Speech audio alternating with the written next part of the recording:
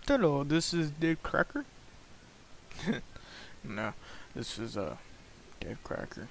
I'm going to show you how to make a widescreen video using Sony Vegas, and I'm going to also show you how to do a split screen. Alright, first, I open Sony Vegas. Whoops.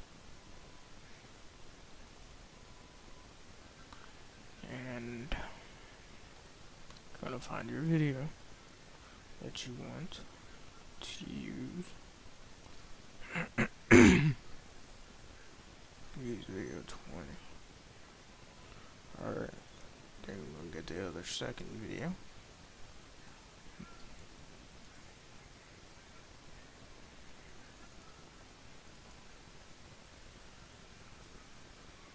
Right here. Doing that because you get that same sound in this video, and it'll just sound really odd. Anyway, you want it widescreen, so you click that. You're going to do that. NTSCD widescreen. That's what I do. Okay. I'm going to do the same right here. Properties.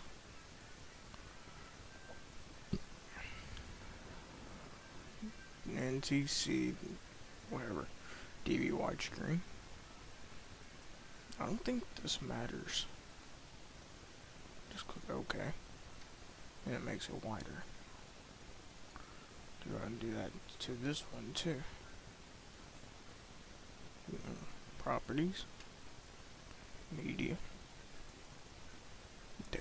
Yeah. Alright.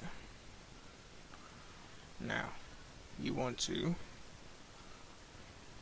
make this smaller so you can see this one also. What you do is you click track motion and you shrink it however you want, and by doing that you can move it anywhere, or you can go yeah.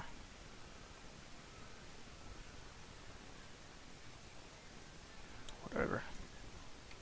Anyway, you've got that. And I'm gonna sync up the sound real quick. And take about that much off. Oh, a little bit more.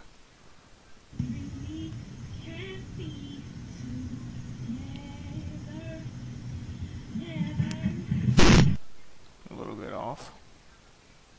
A little bit ahead. There we go.